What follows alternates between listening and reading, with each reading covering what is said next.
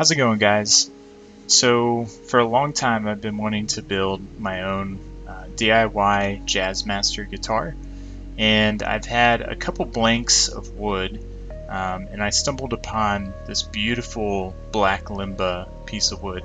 However, it was in the scrap bin, and it just wasn't big enough. So what I had to do was get creative, and I actually positioned the guitar at an angle, and you can see the grain pattern in Fusion.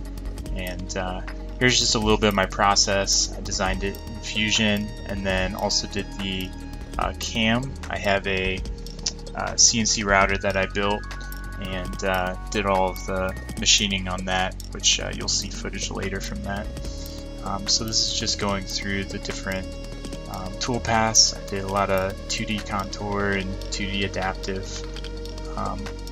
Here's just a quick simulation. I think the overall machining took roughly about 25 to 30 minutes with tool changes. It shows 18 minutes there, but that's not quite right. And then I also had to machine out a custom pickguard, so you can see the simulation there. And this was actually the very beginning. So I started with kind of a random blank piece of wood to test out my tool paths and make sure everything fit, including the neck, and it worked out really well. So then I was finally able to move on to the piece of black limba. So here you can see just nice and slow. I didn't want to take it too fast by any means, because I only had one piece of black limba. And I've actually been wanting to do this for about 2 years now. I've had the wood, but I've just haven't had the motivation, and I've been a little scared to cut into that piece of wood there. So you can see right now it's making a contour, and I think my depth of cut was about 1/4 of an inch. It doesn't look like it here, but I think for my adaptive tool paths, about 1/4 of an inch. And maybe 150, 200 inches a minute. So here's a helical ramp right into the cavity, and you can see it's just hogging out like nobody's business. So really happy with this tool path, and the single flute makes quick work.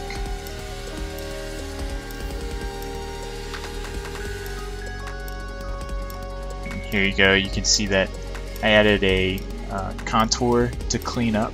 I think it was about a 5 thou cleanup pass, and that allows for the neck to fit in really nice and tight with some really high tolerances. And then here you can see that it's starting to machine out that cavity, and look at that, that's at least 1/4 inch depth of cut. I just had no problem at all. I probably could have gone a little deeper, but I don't have to worry about losing steps. It's all servo driven. I'll have to do a video on it sometime. But here's some of the process.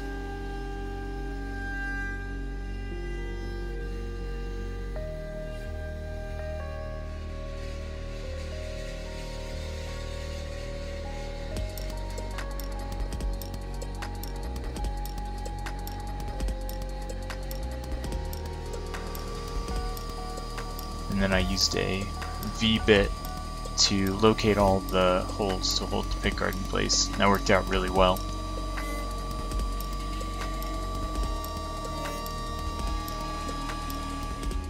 I was really happy with just how everything came together and fit. You can see just the tolerances were spot on. So I actually didn't cut all the way through. You can see that I cut probably 3/4 all the way through, and then finished it up here on the bandsaw. That's just because I didn't have an end mill that was long enough, and so it was pretty easy to clean it up on the bandsaw and then use the trim router to clean up the rest. I ended up going with a 3/8 inch roundover to finish up all the edges. I just think it looks really nice. And for sanding, I started all the way at think it was 100 grit and went all the way to 600. So maybe a bit excessive, but I really wanted this thing to really show off itself. And I used a Danish oil to finish, and man, I just love the way that the black limba just pops right out of there with the Danish oil. So here's a couple cool shots of it.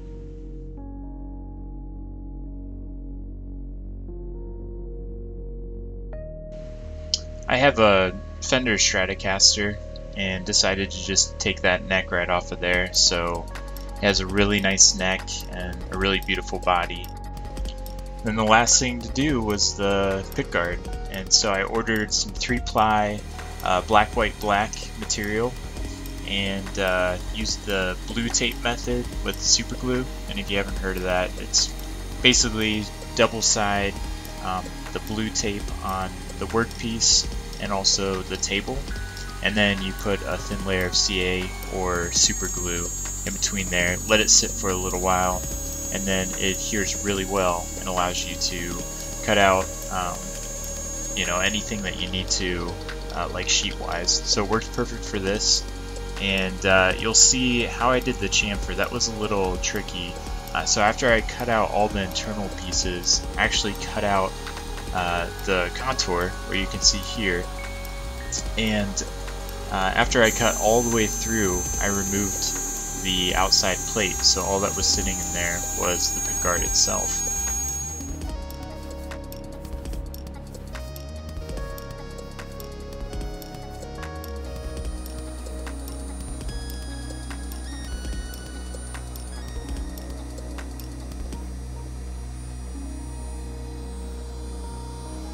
Not gonna lie, this chamfering operation was a little nerve-wracking. The blue tape held up really well, but this was the only material that I had, so I couldn't mess up. And you can see I took a really slow climb cut, which probably wasn't the best idea, but that's how it goes. Alright, well there you go. I think it turned out really well, and it sounds really nice, and I love playing it. So thanks so much for watching. Feel free to subscribe, and here's a quick little video of me playing it so you can hear the tone. Thanks.